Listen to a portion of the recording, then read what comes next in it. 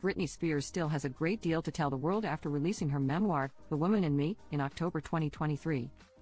On Wednesday, October 30th, the Princess of Pop took to Instagram with a lengthy rant reflecting on her journey through learning how to journal and speak her mind after being sad for so long.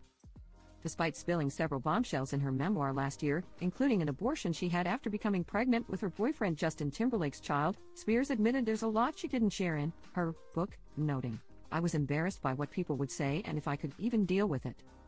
The toxic singer, who was freed from her father's 13-year abusive conservatorship in November 2021, continued, "I'm learning the power of words and how they can change your life. Don't ever let people confuse you or make you think you deserve abuse or mess with your head. It's so cool that we are all extremely different, beautiful people with our own stories. To be able to connect with even 2 or 3 people or touch someone's heart and soul is the reason why I think we are here as people." The comment came after Spears shared a story about the time she had a trip where "I was literally the saddest I have ever been in my life. I was there for 2 weeks and the first 3 days was with a guy friend, but I wasn't in the mood to flirt with anybody." She explained without going into detail about who the mystery man was, where the vacation was, or when it took place.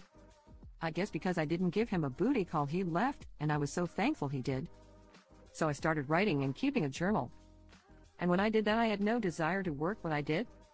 The circus hitmaker added. Spears claimed, "I put on my heels, turned on a ring light, and it wasn't good at first, but then something happened. It got really good and extremely hot. The whole room turned completely red 3 or 4 times, and it wasn't as if I was doing something evil or bad. It was my heart speaking through the walls. I believed in God again after that trip."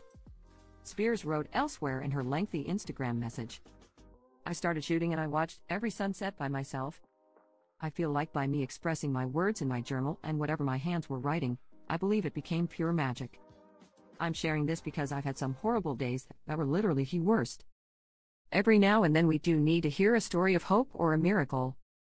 I think I needed to be reminded of that day as well," she concluded.